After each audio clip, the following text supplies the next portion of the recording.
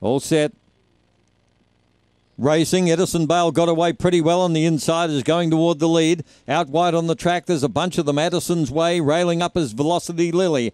Out of the straight, and the leader is Edison Bale. Out by 3 or 4, getting the second is Blue Murray. They're followed further back in the field then by Velocity Lily. Railing through is Minotaur. It's coming home with a wet sail. A gap on the race then to Addison's Way. Well back, Sassy Kiss. No chance, Glory Fire, Jeline Marlowe in the straight. And it's Edison Bale and Blue Murray going to the line together. Blue Murray got up and beat Edison Bale. Close up third was Minotaur.